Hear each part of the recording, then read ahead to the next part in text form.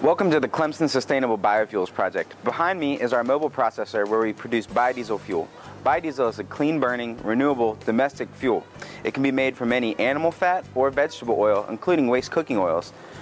This year at Clemson University, we'll make approximately 3,000 gallons of biodiesel. This is made primarily from used cooking oil collected from campus restaurants.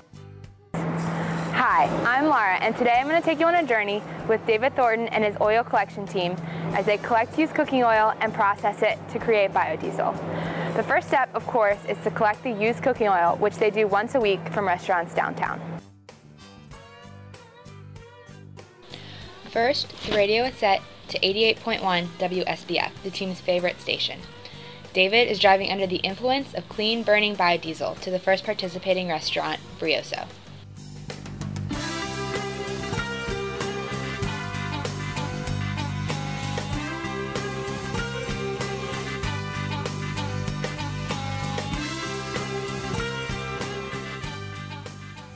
At Brioso, the oil is consolidated into the container that the cooking oil was first purchased in and carried out to the truck.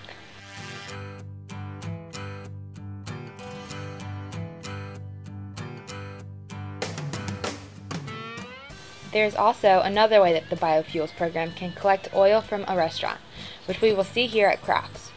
Crocs was provided with an environmentally sound double-walled tank where the business owner can deposit the used cooking oil.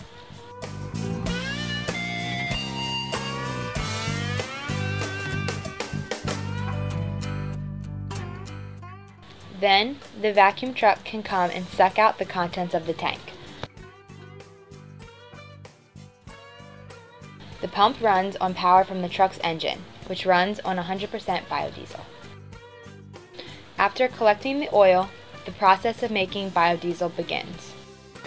The used cooking oil collected at local businesses is brought back here to our lab in McAdams, which is called our Bioenergy Lab. And our Bioenergy Lab is powered by renewable energy. It's a combination of being powered by a 10 kilowatt diesel generator powered by 100% biodiesel, as well as a solar array on the roof. And between these two, our lab and our process is about 70% powered by renewable energy. First, the residual food, referred to as gravy, settles out of the collected oil. The oil remains on the top as the gravy settles to the bottom of the tank. This oil on top is what is used to make the biodiesel. Then we begin processing the oil. To do this, the methanol is first siphoned off of the oil, which is then mixed with a catalyst. Here you can see the team measuring out the catalyst needed for the reaction.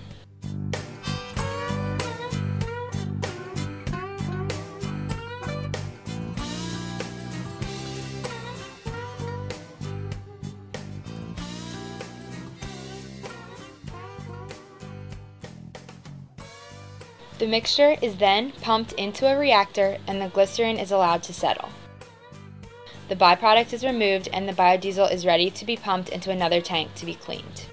Finally, this oil is filtered, leaving clean, usable biodiesel.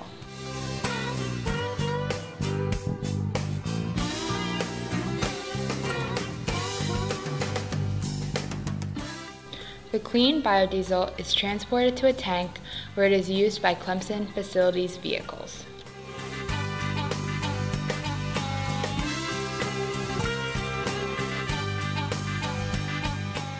Facilities has also become a part of the program as one of the sponsors of the program, as well as the end user of the fuel. So when we make our fuel and we test it to the ASTM quality, it ultimately gets distributed in the Clemson facilities fleet.